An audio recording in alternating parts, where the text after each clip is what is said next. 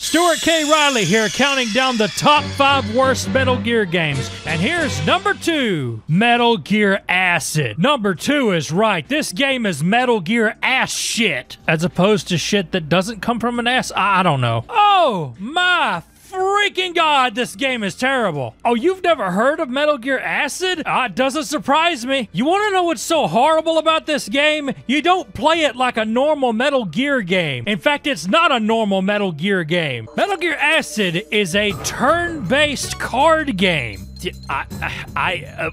Why? Who came up with this? Who looked at Metal Gear and said card game? It doesn't seem to have all that much to do with Metal Gear itself. Yeah, you got Solid Snake. Yeah, the cards are all MGS references, but how do you turn a stealth game into a card game? Well, this is how. So you move in a grid and you can use the cards to make you move wherever you want or use the action the card is able to do. Like to shoot, you use a gun card and there's one for grenades, claymore mines, etc. They do the same thing for rations too. The cards can also change how much damage you do or how high the percentage is or whether you can dodge attacks, blah, blah, blah. And of course, through all this, you need to not be seen by the guards or they will start an alert and start kicking your ass. And I am not a fan of how the alert phase works in this game. It goes down a little bit every enemy turn, and when I say a little bit, I mean not very much at all. And it still has to go through evasion and caution as well. So you might spend a good few minutes of your playtime stuck in alert, and you don't have a radar or anything to show their field of vision,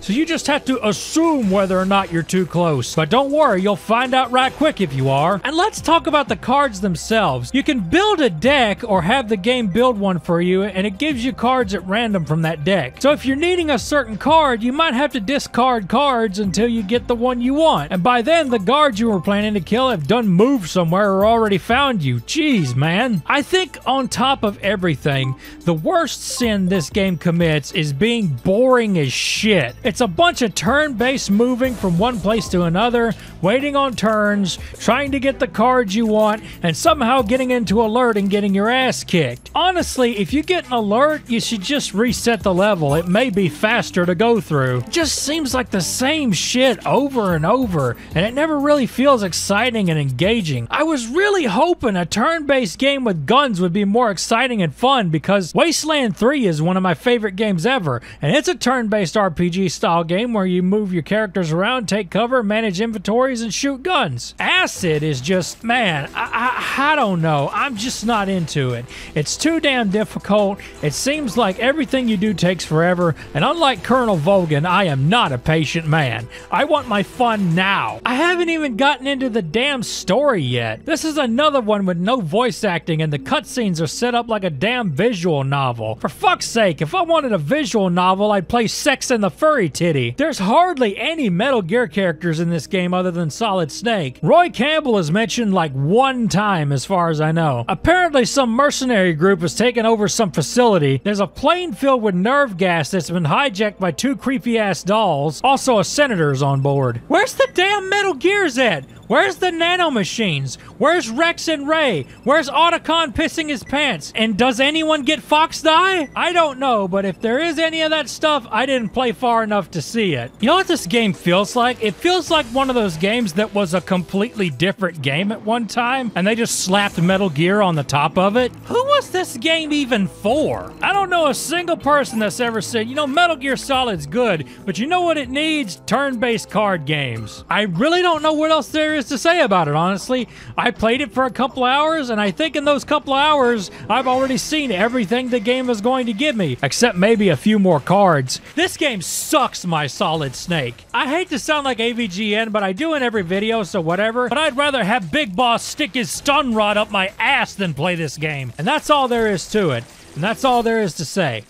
It just sucks. One more thing though, would you believe there's a Metal Gear Acid 2? Yeah, the first one was such a damn great concept, why not do it again? Well, I'll tell you right now, you'd have to suck my dick while I eat a whole pizza before I would agree to play that shit. No, sir. No, thank you. And with that, that's number 2. What is the number 1 worst Metal Gear game of all time? Well, here's the deal. I'm sure you've already made up your mind what it is. And yeah, that would be the obvious answer. But what if I told you It's not Survive. What if I said that Survive is such an inexcusable abomination to the good name of Metal Gear that I won't even let it set foot in my videos? It doesn't count. It's less than a video game. It's less than dirt. So Metal Gear Survive doesn't even get a number on this countdown. Also, I wasn't about to pay $60 for it, and you can't pirate it because it's an online-only game, so fuck that. Not even worth reviewing. Not on this show. But what could number 1 be then? If Survive doesn't count, then what the hell is the worst Metal Gear game ever? I want you boys to tell me in the comments what you think it is. I will be highly surprised if anyone gets it right. But stranger things have happened. Anyway, that's the end of this one. Last video is number 1.